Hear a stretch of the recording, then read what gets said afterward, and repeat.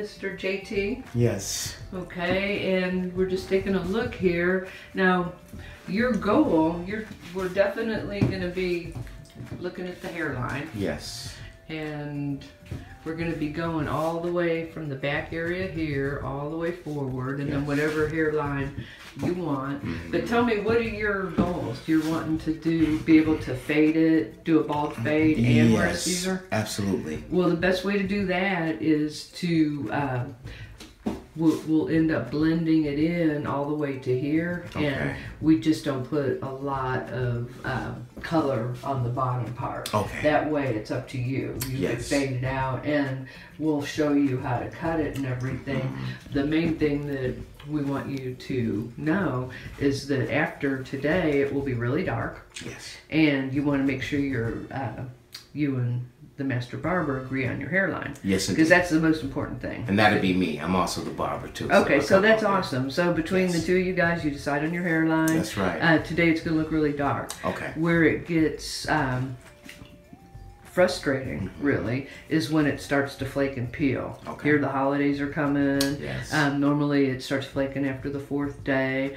It looks like it's shattering. It looks, when you take a shower, it just pretty much falls out like a little bit of dust, or and you want to wash it every day and put a little bit of moisturizer on it. Okay. But that's about all you want to do to it. Yes. Anything out of the ordinary, let us know. But flaking, peeling, that's all normal. Yes, indeed. So you don't really want to judge it for about 3 weeks, because it's going to change a lot. It's going to go from dark to looking really flaky, where you might want to wear a hat. And then it's super light, and then it starts darkening up over time. Okay. So after 6 weeks, usually there's a couple areas that need to be filled in, and then that's what we do. Most guys do 2 sessions and then maybe look at it every few years.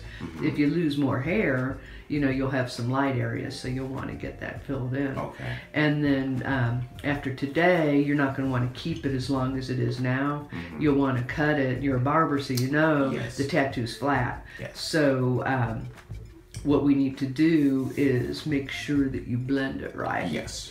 And you're like 10 steps ahead of the game if you're a barber, because you understand the tattoo's flat and you have to have it perfectly faded. Yes. So if you know how to do all that, you could wear a Caesar or a bald fade and change things up a little bit. Cool. That sounds good. Well, good. So then we're going to get ready to start. Yes. Yeah.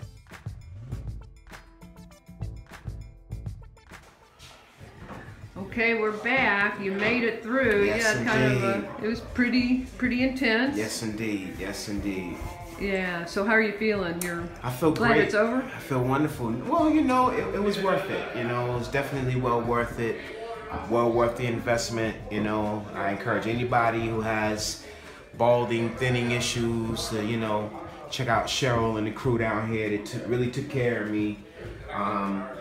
It was a little tough for us, the pain. It was a little tough, but it was good. You did great, though. I mean, everyone's a little bit different. You'll see some videos where guys say, "Yeah, it was no problem." Yeah. But yeah, I think that you did good. Yes, it's great. That. So just follow the aftercare instructions, and then it's going to heat, peel a little bit, and just. We'll see you in about 6 weeks. Absolutely. And it'll be dark, kind of a little bit pinky. Yes. And then in about 4 days, it'll start flaking. And then in about 6 weeks, any little areas that we need to redo, we could redo. Cool. Absolutely. Feel great. Thank you guys. Thank you.